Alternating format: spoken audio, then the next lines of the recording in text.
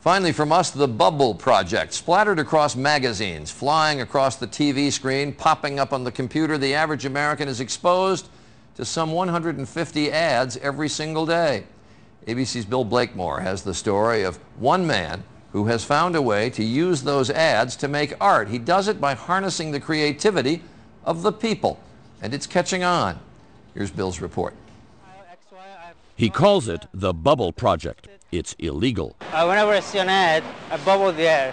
A lot of people come to me and they ask me what I'm going to write on it, and I said, nothing. What are you going to write on it? He wants the public to speak, and they do. Sometimes it's political comical. What country would Jesus bomb?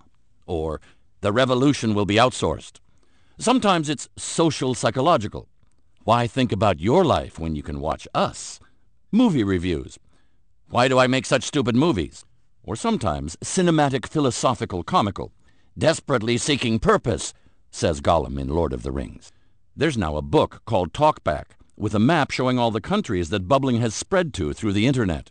And there are also people who have started their own bubble project, progettobolla.com from Italy.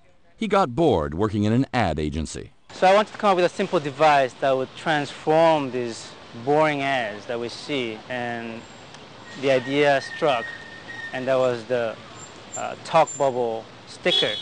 But it's risky. We cannot tell you his name. I've gotten a few tickets. I am mostly very cooperative, and I promise I'll never do it again. I think I'll bubble a little doggy here. So I'm going to put another bubble right here to this guy. We're going to give her a voice. What would you write? Bill Blakemore, ABC News, New York.